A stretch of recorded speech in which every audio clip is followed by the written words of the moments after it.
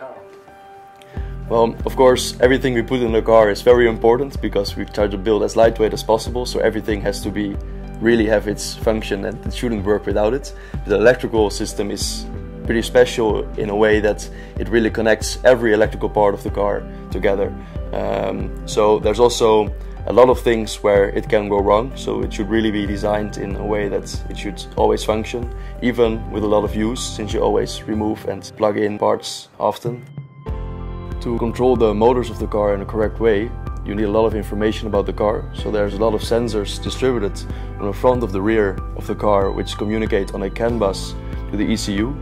Here all the calculations for the motor set points are calculated, and all these sensors all communicate on one big CAN bus through the wiring harness from the front to the rear. Next to this we also have a high voltage system.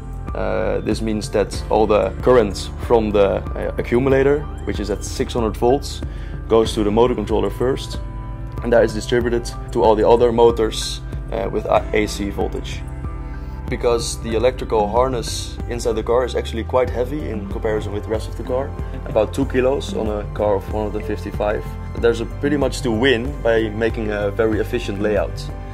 So we used CATIA electrical to lay out the wires in an efficient way so that all the splices are in the correct position and all the wires were as short as possible, so that we could almost halve the mass of the wiring harness of last year. Also, it's very important to have slack on your wiring harness on the right places, so only where you need to move the connectors and not in the rest of the wires. So we could really place it exactly the way we want and then put the slack on the right places. The key value from CATIA Electrical is that we were able to quickly make a very precise design to accurately find the routing and the placement of the wires and of the connectors. We use flattening to design the drawings for the wiring harness, which we printed full scale, which was a big help during production. Then we calculated the length of the wires, and we used these during the production. We put them on the drawings. They were perfect in size, which meant we could really go quickly through the production.